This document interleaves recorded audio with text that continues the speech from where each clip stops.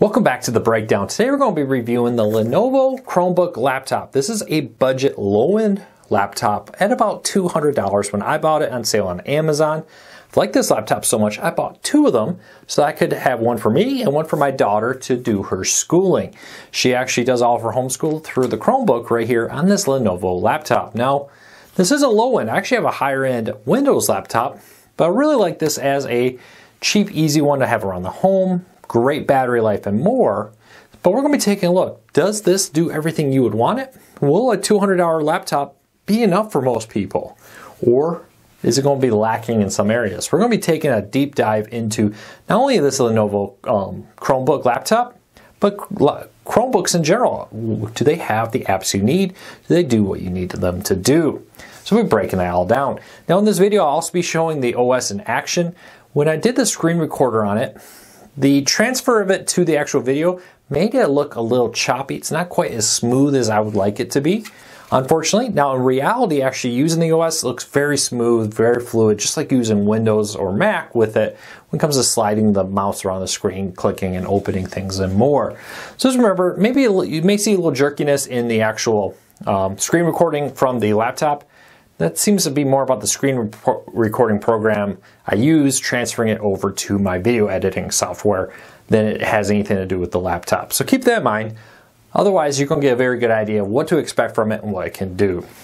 First though, before we get into the review, if you're new here, do me a huge favor. Help us grow this brand new channel.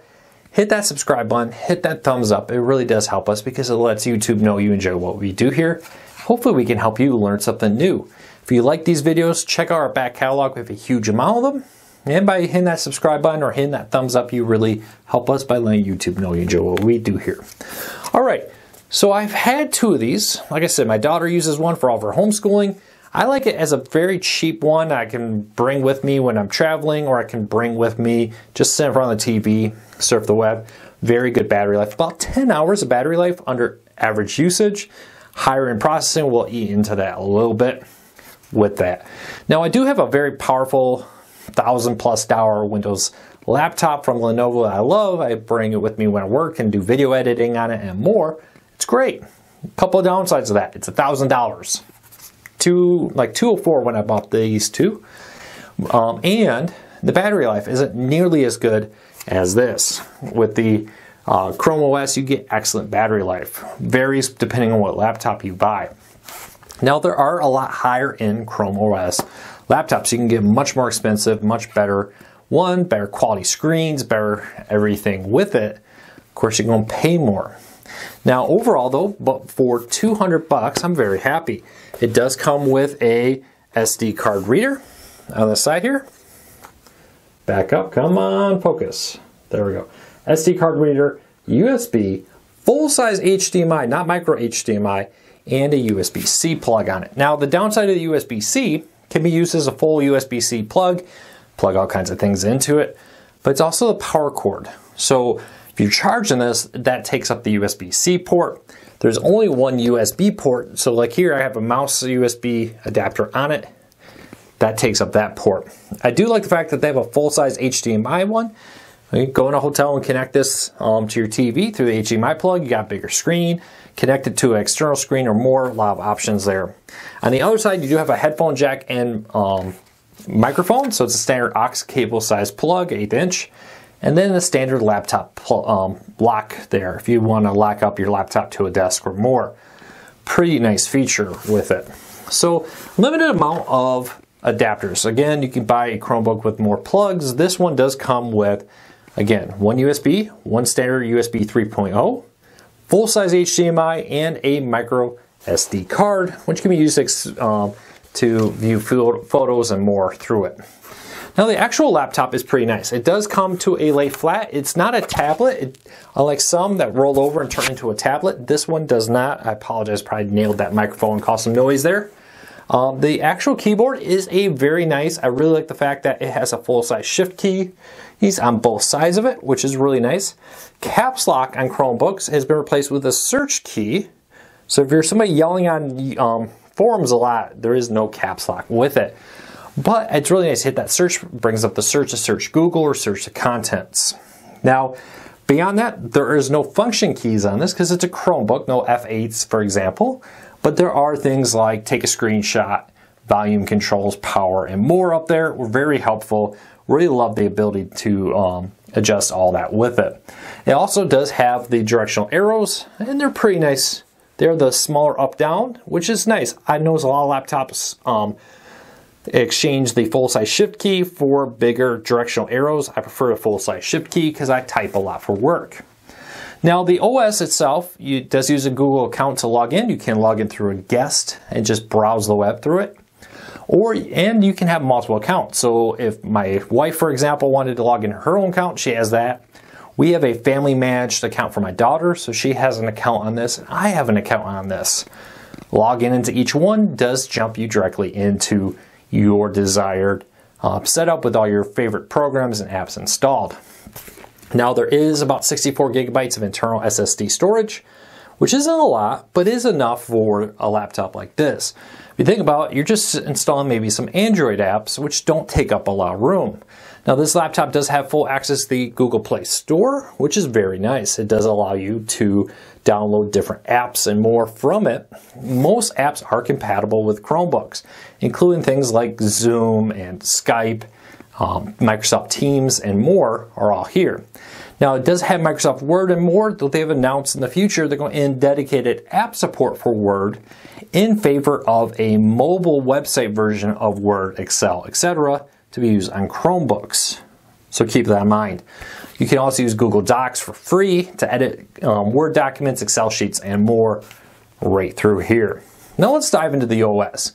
Now the actual OS is pretty straightforward. It does a really good job of getting you what you want. Surfing Chrome, checking your mail, and doing some basic things. I have used this for some gaming, use some different Android games on here, and basically your mouse acts as the pointer for your finger, and whenever you would tap on the screen, you just click on it with a mouse.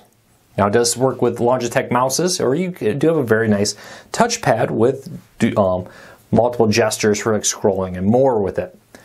Now I've been very impressed. For a business person, this does exactly what I want with Microsoft Office support and with things like Zoom, team meetings, and more with it. I can get most of my things done. My daughter's homeschooling is great, streaming video from the website, using different apps like teaching textbooks to do her math, and more works well. Basically, typically if there's an Android app for it, you're going to be able to put it on a Chromebook, which is pretty nice. Also things like Messenger from Facebook and more can be installed here. Google Home to control the temp and all the different settings in my home. All are very easy to do through the Chromebook. Very, very happy with it. You do have 100 gigabytes of external storage on the web through Google Drive, which is nice. You can buy additional storage for it online too, which is a pretty cool feature. Overall, I would say this is an excellent laptop for $200. Is it the fastest laptop in the world? No. If all you're doing is surfing the web, checking your email, looking at Facebook, maybe using some basic apps like Microsoft Word or Excel, this is excellent. It's really going to do it. My daughter easily does all of her schoolwork through this, watches the video she needs to do, takes her tests, and uses some apps for math, for example. So I would say overall this is very good. Keyboard is good quality. Again, it's not a high-end keyboard. I don't know if I would want to work full-time doing massive amounts of writing on it. But for writing posts, I've used Chromebooks a long time for my writing work when I ran a website that required a lot of writing. So overall, I'm very happy with it. I do wish it had one more USB port. That would be nice. But rarely does it ever come up. I think for most people nowadays, you just want a mouse, you want to surf the web and more. For me, to sit in front of the TV and watch some football and surf the web, do some basic work, this laptop's excellent. The 10-hour battery life is perfect for the road trips and more. It really does make traveling, flying, and the like very easy. Where my Windows laptop, if I'm on a plane for a long period of time, I'll often find myself struggling because let's be honest, it seems like half the time the plugs on the plane don't work, sadly. This laptop works a lot better for that. Now, if you're a big video editor, a video game player where you want Steam support, for example, for some high-end games, Chromebooks may not be what you want because they don't work on some of the bigger, more higher-end apps like Steam or video editing programs and more. That's where Windows still shines. But I think for most people, you're not video editing, and you're probably not a video gamer if you're looking for a $200 laptop. Now, if you do some social gaming through Android apps, this is perfect. I do like the ability to link your phone to it and be able to, for instance, send text messages directly from the laptop and reply from both from your phone or from the laptop, wherever's in front of you, is a really cool feature. So your notifications share back and forth. Really do like that. Overall, 2 thumbs up. This is an excellent laptop for 200 bucks. Yes, there are higher end laptops. Yes, this is a plastic laptop, not a metal laptop like my $1,000 plus laptop from Lenovo. But if you do want something nicer, there are nicer laptops out there. Speakers on it, very good quality to watch videos from all kinds of different places. Just checking out YouTube, listen to music and more are good. They're not the highest end laptop speakers you'll ever find. But for a cheap $200 laptop, they're perfect. If you want to learn more about this, I'll put a link to it down below in the show notes. You can find it on Amazon. And if you like this video, do me a big favor, hit that subscribe button, hit that thumbs up. It really does help us because it lets YouTube know you enjoy what we do here. Check back for another video real soon. We'll be reviewing a lot more products and talking about all kinds of tech things right here on The Breakdown with Luke.